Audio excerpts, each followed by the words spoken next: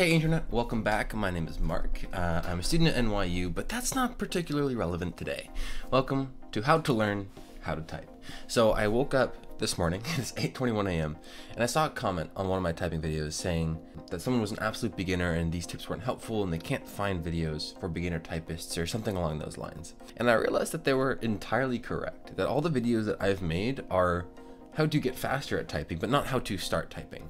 I do stand by the fact that of the handful of videos I've made, you can take tips from those to practice typing. I decided, you know what, I need to get my brain going today, and immediately several things came to mind for how to learn how to type. This is going to tie in a lot to a video I made called How to Teach Things to Yourself, so I'm gonna go over things that I guess if I were to learn how to type today, this is perhaps what I would do. Before that, I'll briefly talk about how I learned to type and what I did and stuff, but it's not my way or the highway. If you find something that works for you online, go ahead and use that. And if you're someone who is not new to typing and you're willing to stick around for this video, you know, have a skim through, or even just, you know, stop now, but leave a comment down below and what did you use to learn how to type? What was one of the most helpful things to you?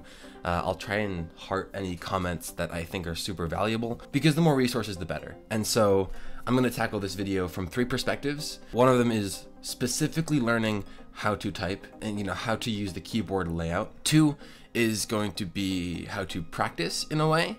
And three is simply just going to be a mindset to have, if you will. So again, nothing in this video is my way or the highway. If you find something that works for you, go ahead and definitely use that. Also, you know, these are the ways that I practice or I think I would learn. I guess just take everything with a grain of salt. We're gonna jump into the first bit, and really quickly, I wanted to mention how I learned to type. So when I was 12, I found the game Minecraft. And I have this one weird memory where I was sitting there thinking, I was like in a little cave or something. I was like, ugh, I wish I could type faster so I could talk to multiple people at once in this multiplayer chat channel. I just remember that for some reason. Maybe I made the memory up, who knows? Human psychology is weird, but I like to think I remember that. And so through practice, I think I applied typing. But in middle school, grade 6, according to the American school system, I had a keyboarding class. We did keyboarding for, and this was typing, not piano. We did keyboarding for like, I don't know, a month and a half. And I cannot remember what the name of the program that we used, but it was effectively, we had our keyboards, our clunky mechanical keyboards, and there was like an orange like sticky thing that you would put over it. And I remember being able to type around 80 words per minute back then. And apparently people tell me I would like brag about it. So casting my mind back to there and bringing myself into this mindset of, okay, if I was not someone who was on computers for most of my life, how would I approach learning to type? The first thing that I will tell you, I'm going to assume the viewers are absolute beginners, and if you're not, again, you know, keep in mind what was your mindset when you first learned how to type. Leave it down below. I'd love to hear people's thoughts that follow the outline of this video that I am coming up with as I go. So the first thing is on your keyboard. There are various keyboard layouts out there. Odds are, I'm gonna do this way because the mic's right here. Odds are you have a QWERTY keyboard, which means you QWERTY. Personally, I prefer QWERTY simply because when you sit down at a computer, the odds of it being QWERTY are incredibly likely. So there is a method called the home row method, and I made a video about it here. But long story short, your fingers are meant to stay on certain keys, and I'll go ahead and throw an image diagram up here right now. Your fingers are meant to stay on certain keys, and certain fingers are supposed to hit certain keys. Personally, I don't believe this is that important. The important thing with it is that A, you're not using just two fingers, and B, you're using multiple of your fingers to get around the keyboard. So keep this in mind as we approach the first resource. Okay, the first resource that I want to go over for beginners that I have come across. Now, I have never truly used this. I'm gonna hit get started. These are two websites I went over in one of my last typing videos, even more great typing websites for beginners. Apologies for the reflection of my glasses, not much I can do about that at the moment. In terms of someone who has done a lot of self-learning, this website, alongside typing.academy, for example, this is a website I use to learn Japanese. Every day I sit down and I review some characters, and it teaches me some new characters, and it has lessons laid out for you, if you will. And so do these websites. The only thing you need to bring to the table is a willingness to learn and a bit of patience for yourself as a learner. So as it goes to introduction to typing, it has these really cool videos that I'm gonna skip because they're 1 minute. I don't want to use 1 minute of my video on this. It's also, you know, it's not my content. So I click keys F and J I'm not sure what the introduction lesson is. Continue, and I'm gonna hit the F key with my left index finger and the J key with my right. Now, long story short, these websites will, this is how they work. F, F, F, F, J, J, J. They will be your teacher. You don't necessarily have to worry about, this is just a reaction test. You don't have to necessarily worry about teaching yourself, such that, you know, this is your guide. These will be your guides. All you have to do is sit down, and if you're, you know, building a habit in terms of how long you should practice every day, sit down and do one lesson a day for starters. And this is, if you're just starting out, this is 100% all I would recommend you do. This website is kind of similar. Again, if we type down, show typing lessons, the first step, base position. And again, they all use home row.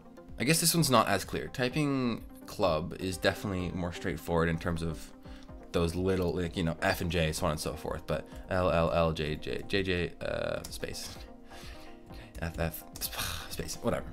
I have a fascinating idea about returning to these websites to specifically learn home row and see if it'll improve me as a typist, but I haven't gone to that yet. That is the first step of this video. Find a website or use one of these. I would say Typing Club, Typing Academy. You can use them together if you'd like. Find a website like this, such that all you have to do is sit down and click a button and it comes up with a lesson for you. You don't have to find a website. You don't have to create your own drills to do. You don't have to worry about your own amount of practice. Just say, I'm gonna get one lesson done today. Now, if you scroll through and you're thinking, if I do one lesson a day, that's gonna take me 2 years. That's actually, wait, I've never gotten this far down. I might actually have to look more into this. I've never realized that. Do you type up the Divine Comedy?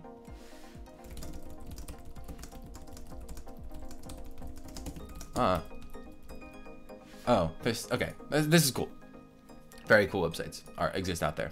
These are just two that I know of. Check the comments for more recommendations. And if you are someone who's going to leave a recommendation, try not to leave an exact link. YouTube might yeet your comment. So just label the website by name, like, oh, Typing Club, not typingclub.com. In middle school, when I learned, there were these games that you would play with typing. For example, you would be in a car, like, it was literally like Nitro Type or Type Racer. So the second thing I would say is how to practice. So if you're just going through these lessons, keep practicing. You can use a variety of websites for general practice. One I personally like is just Monkey Type.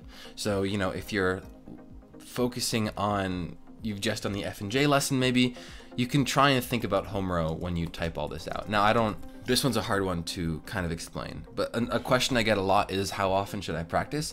That is entirely up to the individual. When you're building a habit, it's not very helpful. It's not incredibly helpful to sit down and say, I'm gonna practice for an hour every single day. If you're preparing for a typing exam in a week, you might have the drive to do that, but you might not.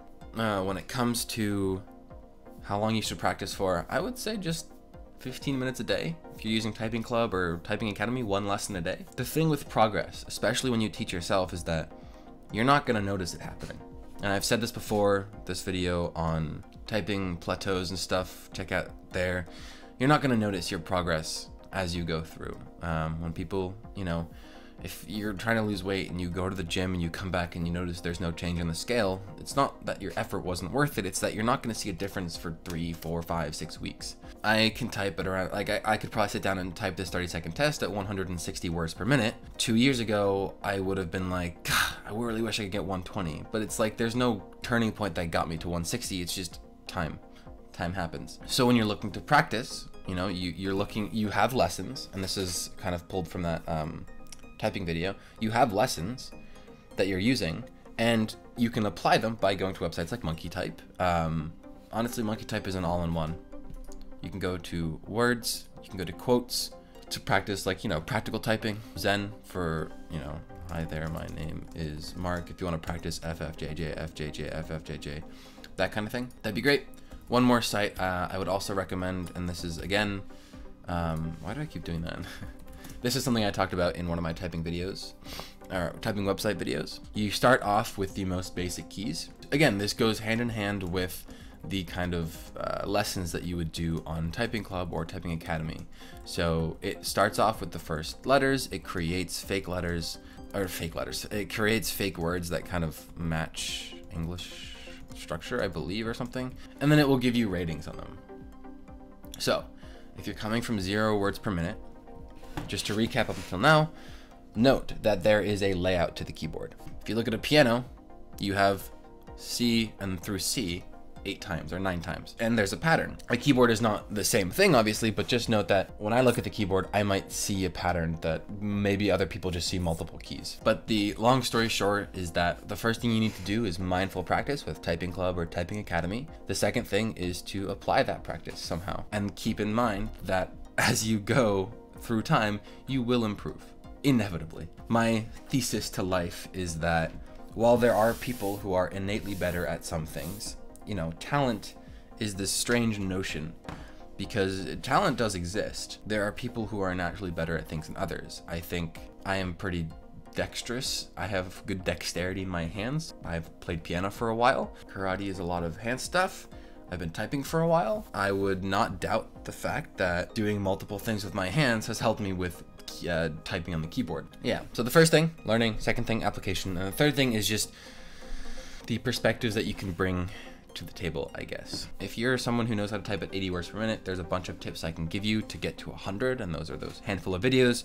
But if you're a beginner, be patient with yourself first and foremost. I may not be a beginner at typing, but I'm a beginner at many other things. At some point, if you learn something well enough, you become disconnected with the start of it all. Progress will be slow, things will be challenging, so on and so forth. Every big milestone is something to celebrate. And so I would celebrate, create milestones for yourself. Now, one thing that you definitely should do, if you are someone who talks a lot. So for example, if I open up my Discord, this is almost dangerous to show. This is the Oink Discord, by the way, you can join here. And I go around on the channels. If you're talking to people, stay mindful about your typing. See if you can be like, okay, you know, keep in mind that Typing Club said I should hit the I key with the right middle finger. So if I say hi, that's H with the left pointer and then I with the right ring finger. Things will vary for everybody.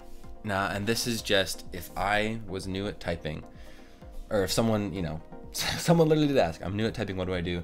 This is what I would say. Take everything with a grain of salt, whether that be my opinion or the existence of the home row method. I think it's a great way to learn how to type. If you learn the Homer method and then you break that framework, personally, one of my favorite ways to learn, you learn the standard ways of doing something, and then you try and break that. You give yourself some creativity. But in terms of starting, the home row method is a direction. You can justify any type of, you can justify 2 fingers. People can type up to 100 words per minute with 2 fingers. You can justify that, but as long as you tell yourself to stick with home row for a minute, you can potentially avoid the, oh, but it's fine if I hit all 10 of these left keys with my one finger. And again, be patient with yourself in terms of how many days you might want to give yourself for each milestone. That's up to you. At the end of the day, you do want to push your existing limits. That's all for now. This is literally just first step, go to Typing Club or Typing Academy, or check the comments for other recommendations and suggestions, and just start with these lessons. Because the most important thing that I have experienced with self-learning is being able to sit down and have lessons that are immediately clear as to what I'm doing. If it was not for Wanikani teaching me kanji and Bunpro with these grammar stats, even though my Japanese is slow, I would not be where I am at this point. It's just very nice to have something that says, all right, here's what you're doing today. Because if you go to monkey type every day, it's a great way to practice, but it gets tedious, especially when there's no specific goal in front of you. And lastly, these websites have achievements. They are gamified in pretty significant ways. I'm reading a book about typing by Sean Ronoff, Nerds Per Minute, which I intend to make a video about, see if there are tips and tidbits in that book that can get us better at typing, show us the ins and outs of things. So keep an eye out for that. It is going to be a busy month, but I will do my best. So thanks so much for watching. Again, if you are a typing person, go ahead and leave some suggestions in the comments. If you're a beginner, let me know if this helped. Leave your current speed now and come back later and check back in with me. Hopefully I talked slow enough in this video. One of my biggest critiques is talking too fast. Thanks yet again for watching. Have a good one. And as always, don't forget to stay awesome. See you in the next video.